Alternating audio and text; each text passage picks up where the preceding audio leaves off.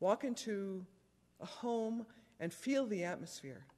And you can actually feel very spiritual because you can perceive. You can perceive what's been happening. You can perceive the atmosphere. But very rarely do people own the fact that they can also create that atmosphere. That they can feel it because somebody created it. So if you can feel it because somebody created it, you can now be in the position of the person who can create it. Create something different. Create the holy home experience that someone's longing to feel. Create the experience of the joy of being alive. Create the experience of great appreciation for the people who you're with, who are in the room with you.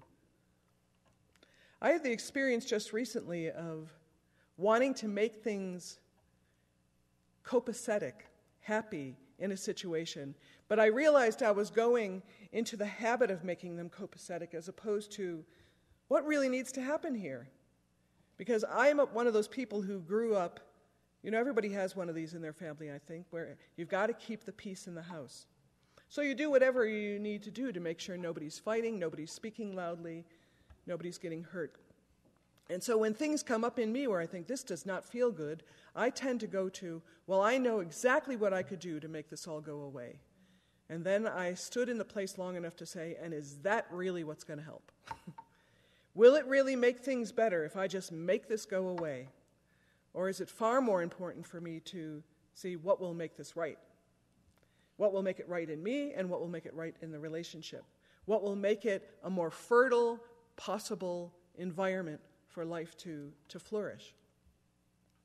So you can do whatever you'd like as a human being, but you cannot stop this life current moving through this whole planet and through anyone who's interested in it. Anyone who's saying yes to that is paying attention to that current. They have taken a breath. They know what the current of life would have them say. They know how to confess their greatness. I love that expression because people are terrified to say that they are great. It's a sign of arrogance or separation or putting yourself above people. The only way anyone else is going to discover that they're great is if a person in front of them is displaying their greatness. Because they're doing it in the humility of the home that's sacred to them, in the high home, the highest home, the inner place where greatness is natural. It is not then the power behind the throne, which they often say in stories of old when kingdoms and kings and queens were all part of the mythology and history. It is the power of the throne. It is the power of you sitting on your throne, and everyone has one. Everyone has a crown, everyone has a throne. But if you don't willingly take your seat, willingly put on your crown, you'll be playing all over the kingdom trying to make things right. Trying to make people behave better than you think they are.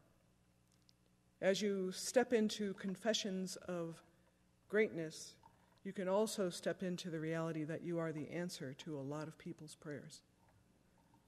There are many people craving to be in the presence of someone who knows who they are so that they can figure it out for themselves.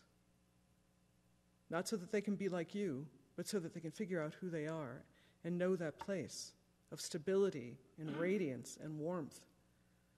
When you're in the place of knowing who you are, when those waves come, you can experience them and know still the wonder of being, still know the wonder of the secret place, and know that the waves of grief are because you loved, not because you're failing. In this opportunity of being incarnate in this form, this being whose voice you hear through this body knows she came to serve.